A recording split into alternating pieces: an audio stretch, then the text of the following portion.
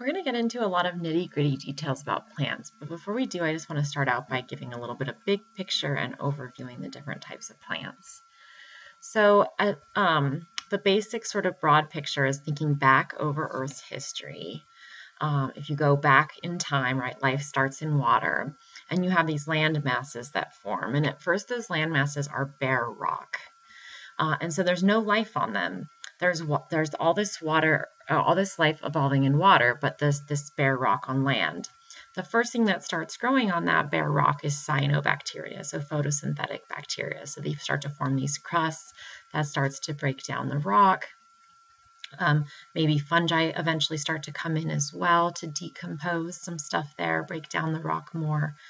But really, it's not until land plants come onto these surfaces that they evolve from water-dwelling plants to land plants that we start to see the development of what we would really consider soil. Soil is this mix of minerals and rocks, as well as broken down organic matter that comes from plants first. So we start to build up these substantial soils. That leads the way for later plants to evolve. So all the diversity of modern plants comes after we start to get these soils. And then animals aren't able to come onto land until plants are, because animals need that food source. So this movement of algae to land is a huge and significant milestone in life on Earth. The fossil record for plants is relatively complete. We get a lot of these types of fossils of plants. These are like imprint type fossils. And you get a lot of structural features. So you can tell that this flower has true leaves. This plant has true leaves and flowers and stems. So a lot of evidence can be found in the fossil record.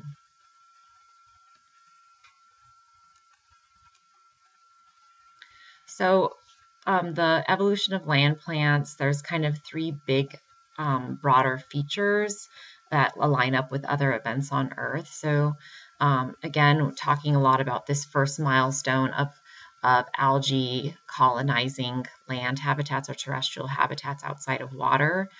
And then once plants are on land, there's a couple of other big things that happen. So in addition to building substantial soils, early plants, the seedless plants, also have a major impact on Earth's ecology in other ways besides soils. So affecting the ratios of oxygen and carbon dioxide in the atmosphere. So especially pulling carbon dioxide from the atmosphere is going to change Earth's climate over time. And then a third major event is aligned with a major event in animal evolution as well, which is the KT event, when the meteor hits Earth, causes the extinction of the dinosaurs. So you maybe have heard of it in that context. But it also radically changes plant evolution. And most of the plants that are around today are in the angiosperm lineage. And we see that transition after the KT event, where you see a flourishing of the angiosperms. So again, just kind of starting out by putting plants in the broader context of Earth before we get into the nitty-gritty details. So we're talking about supergroup land plants and algal relatives in this chapter. And Kingdom Plantae is the majority of it. So Kingdom Plantae is the true land plants.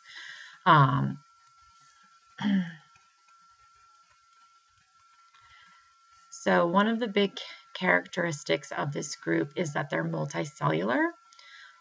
They contain plastids. So the most iconic plastid is the chloroplast. They primarily live on land, so their name is land plants. We do have some land plants that have gone back to water.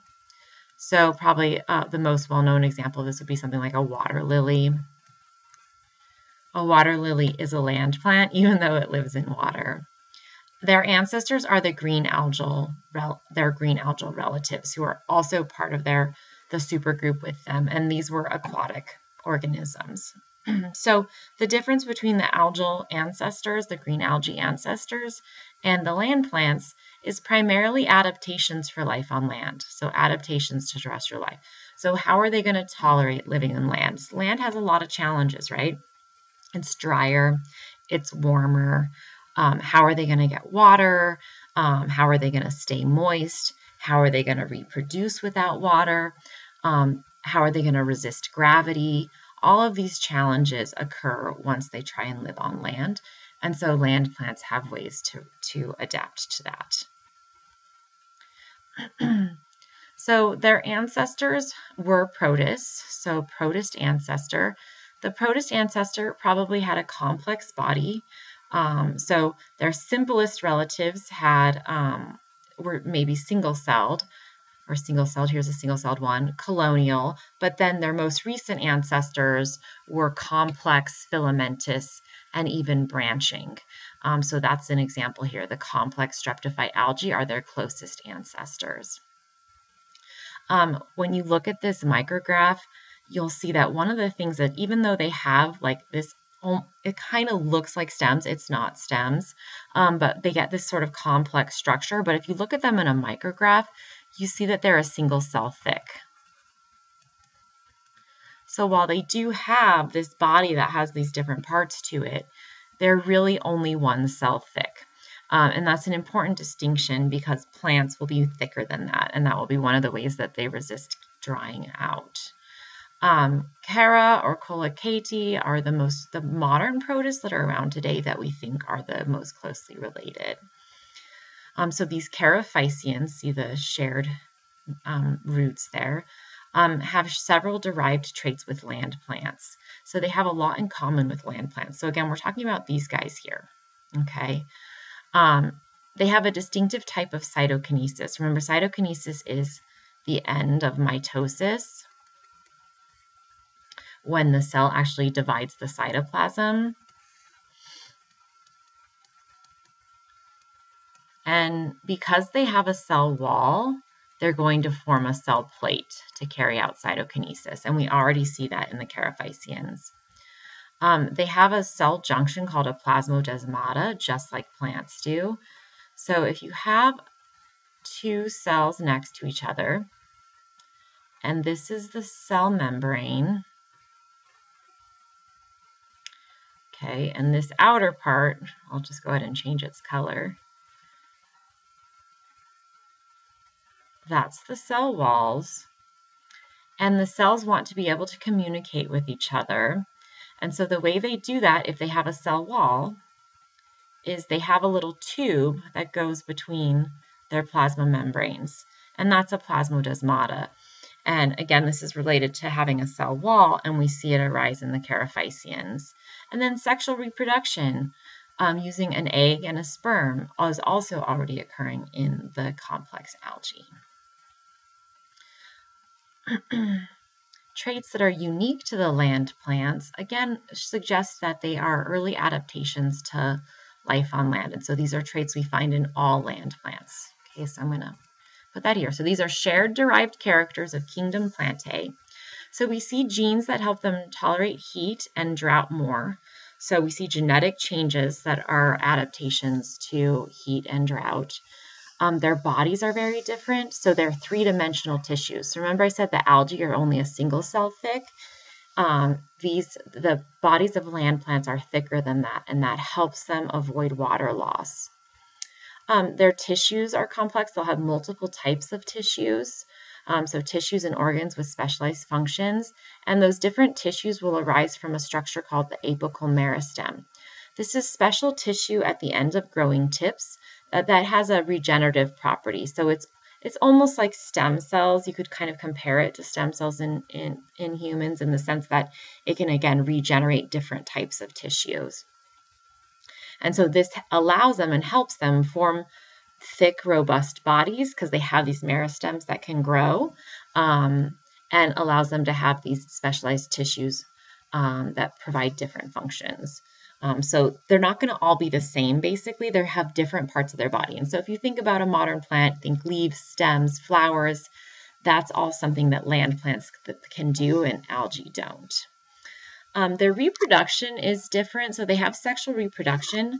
It's going to be more complex than algae. It involves an alternation of generations. It's also called a sporic life cycle. It's another name for it. going along with the sporic life cycle, they're going to produce a reproductive cell called a spore. And the spore is resistant to drying out. And so the spore will be able to travel through the air without drying out.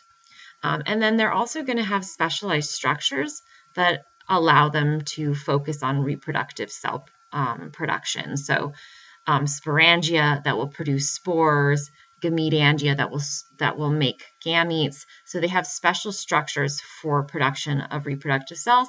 This improves their rate of reproduction because they can make more reproductive cells. There are 9 plant phyla. So I have listed here both their common names as well as the scientific name. So we have the liverworts, Hepatophyta, the true mosses, Bryophyta, hornworts, Anthocerophyta, lycophytes, Lycopodiophyta, pteridophytes, the Pteridophyta, cycads, Cycadophyta, ginkgos, Ginkgophyta, conifers, Coniferophyta, angiosperms, Anthophyta. And so there's some major categories here that I just want to point out to you. So these 3 here are the non-vascular plants.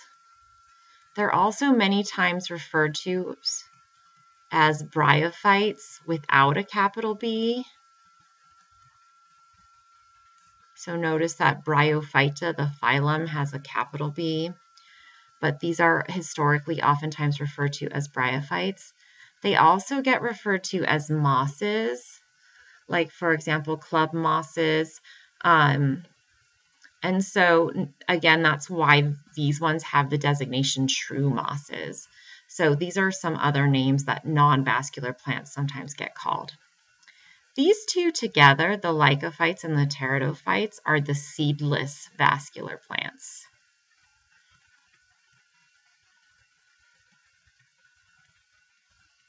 And so notice that these ones were non-vascular, these ones are now vascular, but they don't make seeds. And then we have the seed plants. So these ones are all collectively seed plants. So again, notice these ones were seedless, these ones now make seeds. These here, 6, 7, and 8, are the gymnosperms, which refers to naked seeds, as we'll talk about. And then the angiosperms are your flowering plants. Okay, so another name for them. So we're going to get into all the details about these different 9 plant phyla. I want to just make you aware that there's the cladogram in your textbook that you'll see that has the different plant phyla. So starting here with the liverworts, so this is Kingdom Plantae. It highlights many of the traits that we're going to talk about that are the defining characteristics of the different plant phyla. It also has these groups that I talked about, and then shows us our green algae, phylum Chlorophyta relatives, and showing how the complex streptophyte algae are the most recent ancestors, sharing those traits of the plasmodesmata, the cell plate, and sexual reproduction. So that's an overview of the land plants and algal relatives.